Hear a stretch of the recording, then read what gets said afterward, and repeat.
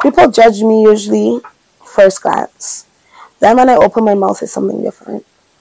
Because I have eczema, I have very bad eczema. It's hard to get a job because most people won't hire me. Because as much as I may have the brains or the skills, I don't have the face for it. I've gone through times where I've been on the bus and an entire bus, just people on the bus literally crowd to one side of the bus, and I had like 50 seats to myself because of my skin condition. So, and then on top of that, being so young, people think I'm promiscuous. I probably got 7 different fathers. My kids only have 2 dads. 5 for one, 2 for the other. People draw their own conclusion when they see me in my situation. A lot of people, if they would stop to ask, they would find out that this is not a brag or boast, that I'm highly intelligent, easygoing, fun to be around, you know.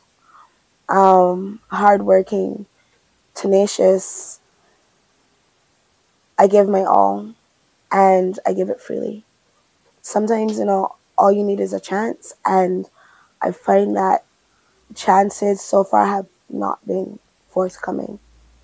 No one really understands what I go through day to day, just trying to keep an applicable roof over my kids' head when the rain falls, whereas everybody is worrying about what they're going to eat tomorrow. I'm worrying about where my kids are going to sleep.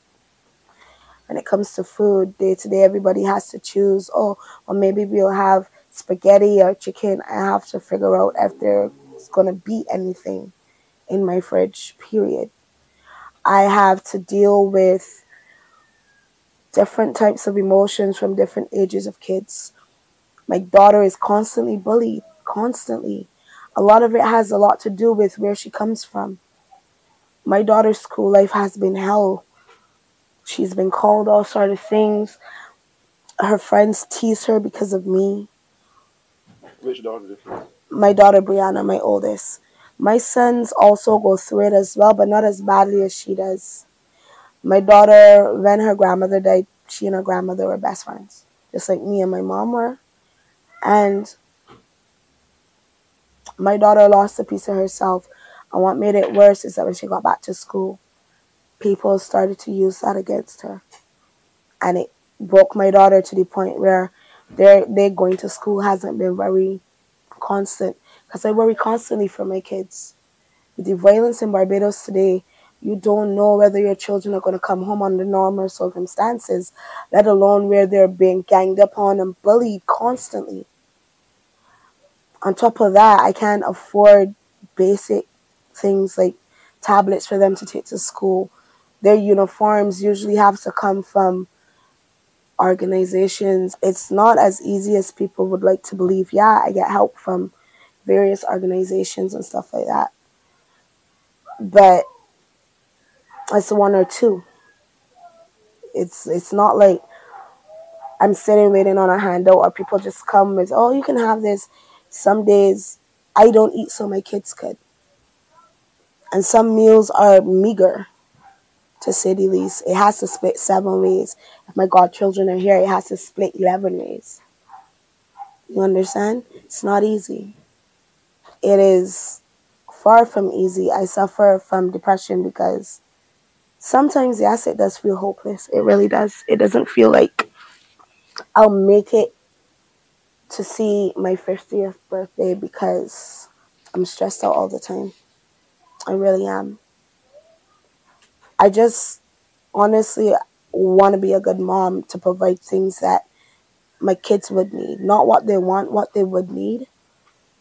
And I'm tired of them having to face a harsh reality long before they should have to face it. Their dads, people constantly ask me about their dads. If it was as simple as holding them accountable, I do that.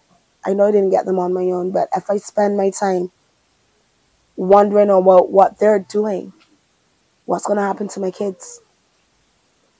If I yet spend the energy that I should be taking to raise my kids, to make sure they're better people than the generation before them, what sense is that? I'm not just sitting here idly twiddling my tongue saying, well, I want someone to support me, I would be happy to go support myself. I would. But when you go fill out applications and the phone interview is great because they love your voice, but then when they see you, it's no more. What can you do? And most of these things that I'm proficient in requires me to be seen. So, rock in a hard place.